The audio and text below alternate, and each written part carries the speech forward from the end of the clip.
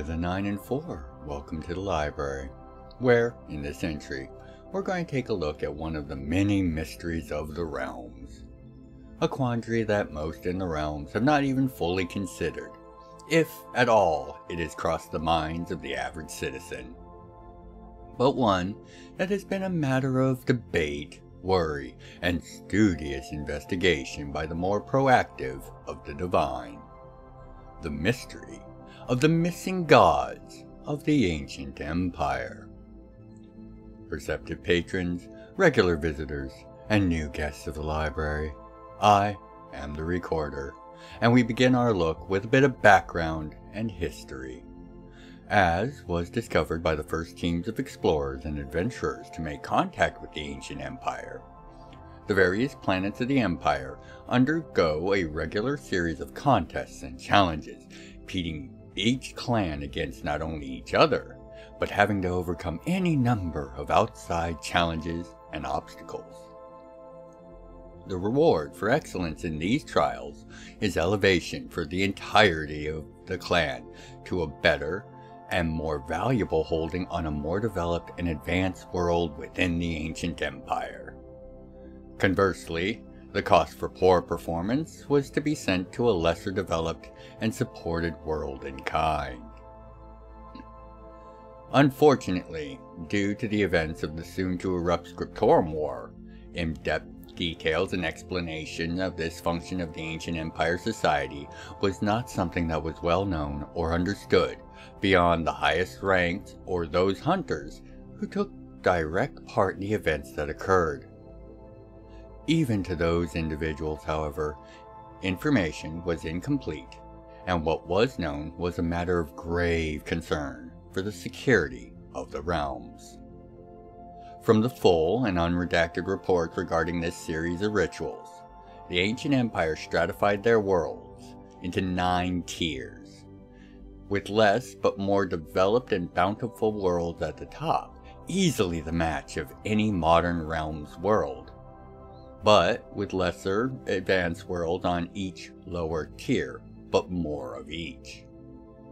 While this was a strange and confusing way of running an empire to those from Jam'mar, the real concern came from those clans that found a decisive victory at the highest tier of their contests. And this was due to the fact that, according to legend, those clans so victorious were to be granted apotheosis and become divine. Coupled with the various known stories and legends of the empire, depicting Jam'mar and her people as neglectful and antagonistic, having left the empire and her people to die alone in the cold of space when Jam'mar vanished and abandoned them. The thoughts of clans of godlike beings, all gathered and raised to their power for the purpose of exacting revenge, or justice as the empire might see it. And it is a matter of concern and ongoing investigation, even 1,000 years after the Scriptorum War's conclusion. At least for those in the higher echelons of power, as the combination of the empire's isolationist policies, as well as the efforts of those who are aware of the danger, has ensured that while some of the details of this ascension of clans is out there, the fact that godhood could result is not well understood or even discussed by the average realm citizen or scholar. This is good, as even conservative estimates places the potential number of elevated gods in the hundreds of thousands, if not easily into the millions. This on its own raises many questions as to the fate of those so elevated, as any collection of gods that large would have surely made their presence known, especially when the objects of their wrath, those they had been elevated to eventually battle with to defend their empire, were present. Yet, during the entirety of the Scriptorum conflict, not once was any divine being noted or mentioned outside of the Scriptorum members themselves. This disparity was not only noted by the forces of the realm, but by the citizens of the empire as well, and it is thought that this is one of the factors that led to the eventual peace with Jam'mR and the rejection of the Scriptorum by the citizens of the Empire. Despite the end of the war, and the induction of the ancient empire as part of the greater realms, these raised and elevated clans have still never been located, nor has any true understanding of what happened to them ever been made. The Scriptorum's place of power, where the details and perhaps the secrets of this mystery are thought to exist, if they exist anywhere, is far too filled with traps and countermeasures for even the gods to have thoroughly explored it. Attempts are still occasionally made, with progress occasionally achieved. However, attempting to rob the tomb of the wayward children of the librarian is a task that tests and defeats even the most skilled of the divine or their agents. This does not mean there are no theories or suggestions as to the fate of these missing gods. Among these ideas, the leading one is that instead of ascension, the clans were instead used as some sort of fuel or other power source for the greater ritual that took place across the Empire, thus eliminating the most powerful and largest threats to the Scriptorum's power and authority within the populace and the Empire, all while ensuring the continued survival as the Empire as a whole.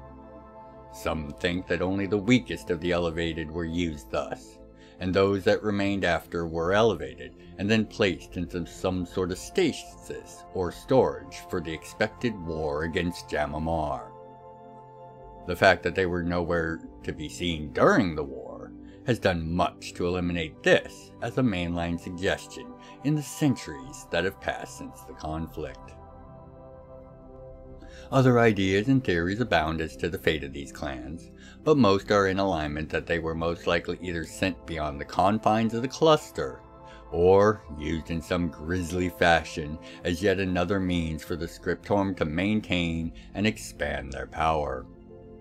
Still, a small group of adventurers and agents of gods are still on the hunt for any answers to this mystery, as if even a handful of divine entities still exist from this process with the hate of Jam'mR in their hearts. The threat to the realms could be grave indeed. After recent information discovered by the Hunters of the Realms, it became known that while the process of ascension had and still does occur roughly every 10 years, the contests at the highest levels no longer occur as they once did. No more are clans pulled into the unknown for victory on the crown world of the Empire, and it is thought that this is due to the absence of the Scriptorum. This leads even more credence to the thought of a grisly end to the lost clans, as if the system was, as taught, meant to create a force defending the Empire from Jam'mR. But why was it not set up to be self-perpetuating in that case?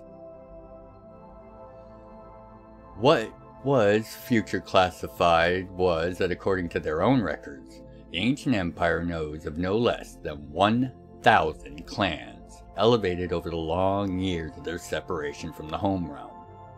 As each clan could range from a few dozen to just about 1,000 people each, this has brought the degree of potential threat posed to stunning clarity.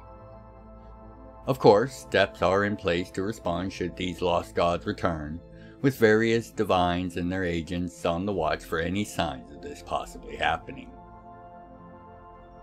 Unfortunately, this is the sum and total knowledge known to both the gods and those familiar with the situation. This threat has been a matter of discussion and contemplation for even Her Majesty Genevieve Nodokir, Empress of the Gods, and she has spent significant efforts to find the full truth of the matter once and for all. How these efforts will resolve is unknown, but most hope that she is successful and finds the answers that are required for the future of the realms to be assured. While the mightiest force ever assembled in the history of the realms, it is a true and honest question if even the totality of the V's, their descendants, and relations, combined, could hope to find victory in a contest against these missing gods, should they number anywhere near the number suggested by the evidence at hand. With that, I am going to bring this entry of Intro to the Realms to a close. Hopefully, you now have a better understanding of one of the many mysteries of the realms, a concern for gods and mortals alike, if only the mortals were truly aware of it. It has been the aim of the divine to never have the mortals of the realm realize or know this danger presented, as to not undercut the fragile and tenuous peace in the cluster between the realms of Jam'mar and the ancient empire, who is now one of them. Even those mortals of the empire, who in days long gone thought the elevated clans would return in the event of a Jam'mar arrival, are mostly ignorant as to the sheer number or potential of those now missing clans, and with their lack of arrival at the appointed and proper time, think of the lost clans as things of myth and legend mostly. Perceptive patrons, regular visitors, and of course, new guests of the library, I, as always, want to thank you for your time, interest, and of course, support of the Realms and Gryphon's Library. It means the world and the realms to me. Thank you. Now, until you next make your way back to the library for your next entry of Intro to the Realms, I, as always, have been the recorder. And by the 9 and 4, be well, take care of yourselves and each other. If you'd like to contribute to the further exploration and explanation of the realms, please consider leaving a comment, a like, and sharing the video around. I read all the comments and make efforts to reply to each. Thank you for helping to grow the channel, and know I look forward to each and every one of your comments. Other methods of support can be found in the channel's description. Thank you for watching.